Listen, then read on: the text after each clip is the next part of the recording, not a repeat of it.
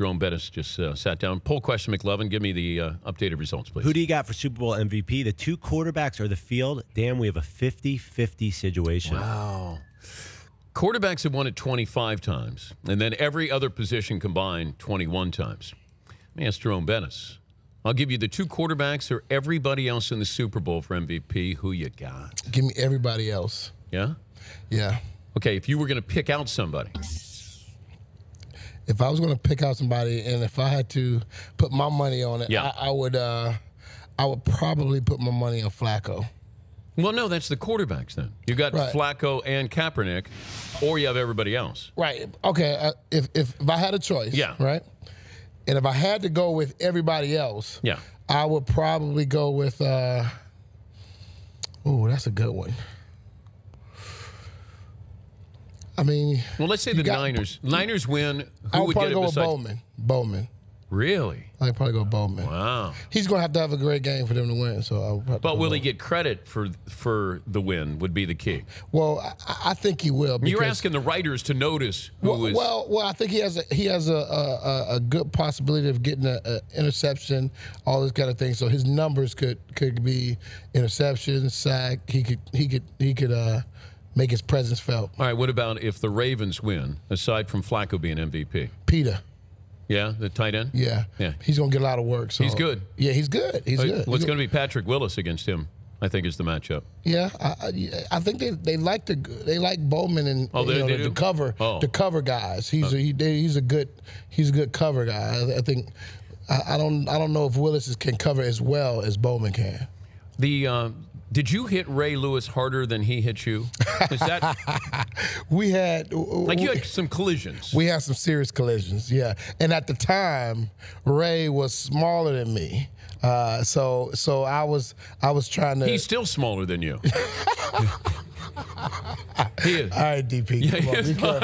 Be careful. Be careful. Well, no, I didn't mean that. Like, you're yes, you did. Okay, maybe I did. Maybe I did. What I do know is you did mean that. I did. Yes. Maybe I did. Maybe I did. But do you think you hurt him? I didn't hurt him, no. But he didn't hurt me either. You know what I'm saying? We hurt each other's pride. Well, sometimes that can hurt even more. No question. No question. Because when we won, it was usually, I was able to outduel him. And when they beat us, usually he was able to outduel me. And so we won. I had good yardage. If we lost, then I didn't have that much running room. Conversation during the game? Oh, it was pretty enlightening. Really? To say this. But me and Ray, we would always go, chatter back and forth, kind of above board. It's the other guys that try to get in and try to chirp. But was there ever a guy who wasn't worthy of chirping as much as he did? Yeah, all of them. All of them. There has worthy. to be. That was worthy. Like Hall of Famers, though. Like if you're a Hall of Fame quality player, you can chirp. Absolutely. Yeah. Right. But there had to be that guy who talks a lot, and then the others back, have his back. Yeah, I mean. You got names? Oh man. Tennessee Titans. What is his name? Oh, the defensive back? Linebacker. No, linebacker for Tennessee Titans. Bullock? Keith Bullock? No, me and Keith, we had a good relationship. It was Robinson, I think it was. Yeah. And he was just a chirper. I mean, and then he would always talk. I'll never forget the line. He was like, yeah, it was something about an article that come out, this is years ago, about the Hall of Fame and was I Hall of Fame material and that kind of thing. And so he brought it to the field. He brought the article? He brought the conversation to the field. Like, yeah, you ain't no Hall of Fame and da-da-da, right? So he was like, yeah, you ain't going into the Hall of Fame. I said, well, I know one thing. You going into the Hall of Shame because I'm about to punish you. So I punished him that day and put him in the Hall of Shame. Eddie Robinson. Yeah. Eddie Robinson. If Eddie's listening right now, what would you say to Eddie? He was a talker. Well, you're going to go into the Hall of Fame. And I'm going to say, how you like me now? Yeah. Do you have any idea the voting? No, I don't. No feel? No feel. And the key is I'm numb on purpose because, the first year is always the hardest. The first year you don't know how the process goes. So you're saying to yourself, okay, yeah. You get excited and you wound up. And then it doesn't happen for you. And it's not a slight against you. I mean, it's just some other great players on the list, and they deserve to get in at that particular time. And so you understand it. And so the next time around, you understand how the process goes a little better. And the next time, so this being my third time, I understand how the process goes. So I'm not getting too excited. He's Jerome Bettis, the former Notre Dame Pittsburgh Steeler running back, joining us. Dan Patrick Show. Speaking of Notre Dame, been in the news there lately, Notre Dame has. Yes, they have. Yeah. What is Manti Te'o in for when he goes to the NFL? Oh, I mean, he's going to get it. I mean, guys are going to jab at him. No question about it. Well, teammates and the teammates are going to jab at him playfully, okay, and they'll do it with smiles. But you know what I'm saying, they're gonna thicken his skin before he gets to the field, because when he gets on the field, it's going to be. Will somebody impersonate a woman on the other side of the line of scrimmage? Do you think? I don't think they're going to impersonate a woman, but with the voice, you don't think somebody will be? He'll hear all about his boyfriend, all kind of stuff. He's gonna get a lot. He's gonna get a lot of stuff. But I think he'll be, by then he'll be hardened enough where he can deal with it. Tell me what Tony Gonzalez is thinking, because you went through this, but you guys won a Super Bowl. In that final year, he came close, but does he walk away as great as he is? Exact situation. He was in the NFC Championship. I was in the AFC Championship. We lost to New England, and I thought that was it. I mean, I was ready to walk away. My teammates convinced me to come back for another year. So he's wavering. He just needs his teammates and coaches to, hey, listen, we got a great football team. You saw how far we came. We got a chance to go another step forward, and we can do it. And so I think if they're kind of reaching out to him, not letting him get away, because once he gets removed from it, it's going to be hard to pull him back in. It's amazing that season he had. Amazing. And to have that and then say, all right, I'm done. I'm done. It's like, no, you got a great team that you're playing with, a lot of young guys that are developing, getting better. They need a couple more pieces on defense, to be able to rush the passer and get after the quarterback. Other than that, they got a really good chance, Well, you're in Atlanta, right? Yeah, I live in Atlanta now. Yeah, so I see them. I see that team quite a bit. Who you representing today? I'm working with IVQ. I'll have an allergic reaction to shellfish.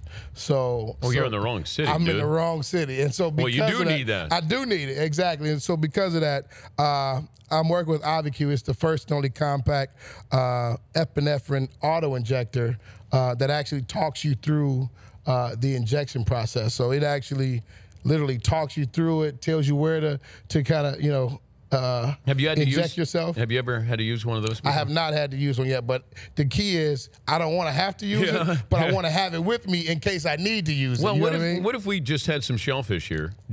How long would it take before you'd need it? It wouldn't take that long. It would? Well, it just depends on if I smell it, then it gets bad. But if I eat it, that's when it goes real bad. Well, it'd be good, like TV, if you did it. I mean, no, it would not. I mean, why don't you? Yeah, but product testing. How would that be good? It'd TV? be good for me. No, it wouldn't. Let's see people watch you. Paulie, get the tank of lobsters. Come on, bring them in here. But hold on a second. If I'm wait kidding. a second. If you on the show, they said Jerome Bettis died on your show. That's not like. But that's good TV. That's not no. That wouldn't be a feather in your cap. Well, why? Like, you killed Jerome Bettis. And then you get into the whole. I killed Jerome Bettis. Yeah, you killed Jerome Bettis. I mean, would I go to jail? You proud of that? Well, no. You probably would if you intentionally. I crushed your ego. I killed your ego. I killed you. I killed your ego in a race. No, you did not. Worst. It's the worst thing that ever happened to you. No question. You know what? Initially I laughed about having footage. I would have loved to have the footage to show how much of a head start. There is footage. But you got a head start, man. You got half a field head start. Dude, you're 30 years younger than me. I was a smoke show. Unbelievable. I can't believe you on grass with gym shoes on. Not like I could dig in. Now, I didn't get to dig in either. I'm a mutter, okay? Oh, yeah, so you are. understand that. Now, I mean, I need some traction. I don't just get to moving, you know what I'm saying? I was Usain Patrick that day, man. I was. I just put on a show. All I know is, now, do you trust Tony Dungy's word?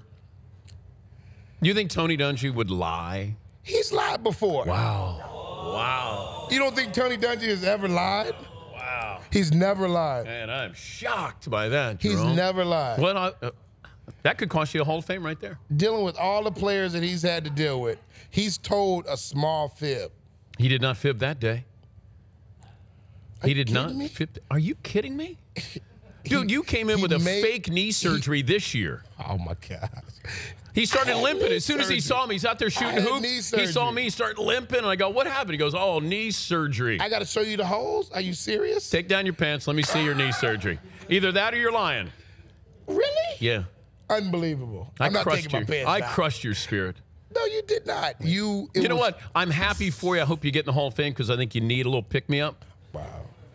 This is, the problem is because you're not athletically inclined. Oh, get out of This here. is kind of your. Oh, okay. This is your. It doesn't matter. It doesn't matter. Trophy. It doesn't matter. But nobody can see it. See, that's the problem. Good thing you're on radio because nobody can see it. No, it's on TV, dude. No, it's you not see on where those TV. cameras are right there? Nobody saw it. Yeah. Oh, yeah, you're on TV now. Yeah. I don't know what they were thinking. Yeah. But wow, that's a shot. You got a face for radio. Do you want me to present you at the Hall of Fame?